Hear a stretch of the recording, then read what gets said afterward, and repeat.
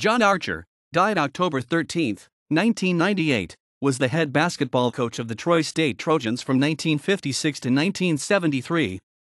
He was the third coach in the history of the Troy basketball program and accumulated a record of 304 to 185 in his 17 seasons as head coach. He guided the program to 3 NAIA National Tournament appearances and 3 Alabama Collegiate Conference titles.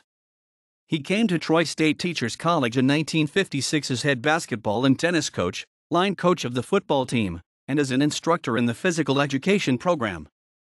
When his coaching days were over, Archer remained on the Troy State staff as a physical education instructor and intramural director.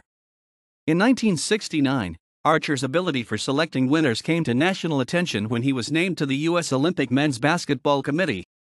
He joined other college basketball experts around the country to select the members of the team, which represented the United States in the 1972 Summer Olympics and the Pan American Games. References